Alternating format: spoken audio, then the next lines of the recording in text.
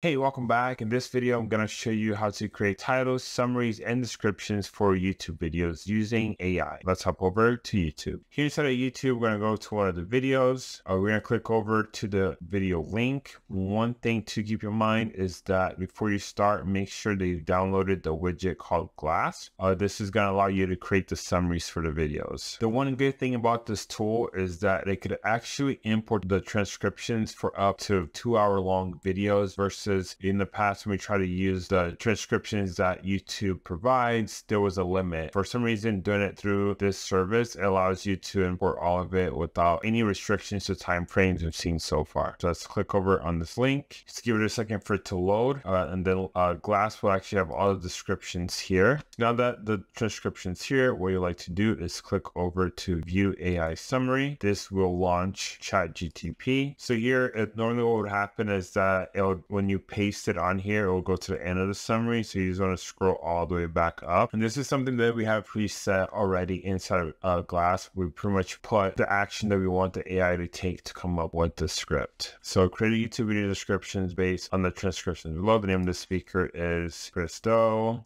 and his guest is James Victoria. And then at this point, you just want to kind of read through it and go over, make sure that there's nothing that is wrong. So we'll probably just remove this bottom part here. And then I've seen that it's for YouTube videos in this title or the first sentence or in the Stop Provoking YouTube video, it does this a lot. So that's just something to keep in mind. So when you're uploading it, you want to see that every single time.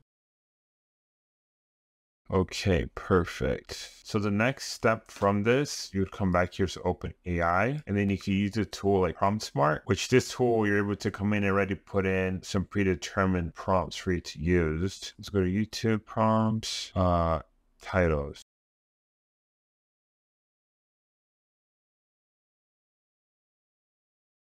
And then from here, you just kind of want to look through them and figure out what are the captivating things, what are some things that it came up with that we can kind of put a couple of sentences together. You can also give it more options for titles. So say,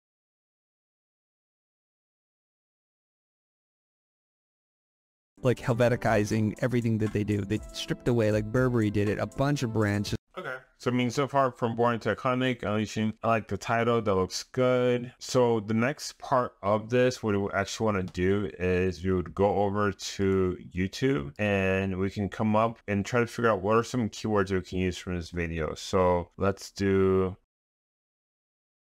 So what I like to do is to click on the most popular video that's ranking and then see what keywords are they using that I might have not thought of. So logo design, logo redesign, show ranking. So logo redesign is a good one.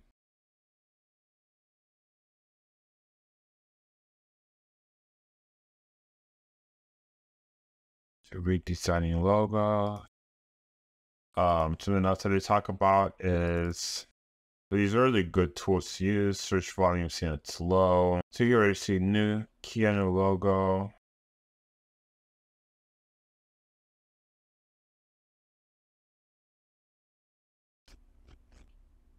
So I actually don't like using TubeBuddy that much. I think the analytics that you get from vidIQ when it comes down to you finding these keywords here, I think this is better than the vidIQ one. So brand positioning, copy clipboard. So another one, so like other things to think about is like who's in the video. So James Victoria is another person that, he's famous in the design area. So how to create a cover design, graphic designer, clipboard. So you repeat this process. So let's go back to... And the other reason that you want to look through the different hashtags and what people are going to be looking at is because this is another great way for your video to actually get recommended through YouTube if you're using a lot of the same hashtags as other videos are implementing into their own. And then another great thing, or not a great thing, but just something to consider is you go back and just watch the video and then see like, is there certain things that I missed? Conversely, I don't care how bad your logo is. It doesn't matter because I'm not buying the. Let's type in. Okay, cool. So now we have a good amount of words on here. Other things that we want to do is education set there. Location, I always like to put, you know, depending on the city or where it's at. So for this is the future. So I just put their address. So the client is based in, you know, South Florida. You want to put where the client is from. It's good. It's good. So video elements, monetization on. I'd like to do one video and subscribe. Actually, normally I just take out the subscribe. I just do one video. You just want to make sure that it comes on when there's, try to figure out when is it going to come on. Internet's a little slow today. There you go. And I let, for this part, I always let best for viewer just because the algorithms that know better than us, what is she recommending them? Other things that you can do are add cards. If you like to do the video, sometimes you could do, you know, related videos to this. So let's do, and I'll come back later on looking at the analytics to figure out where's their drop-offs based on analytics. And I might want to add some cards in case somebody is going to drop off from the video. I want them to go to another one of our videos versus going to maybe one of our competitors. So from here, you just go to next, and you just leave it private until the next part would be actually creating a thumbnail for the video.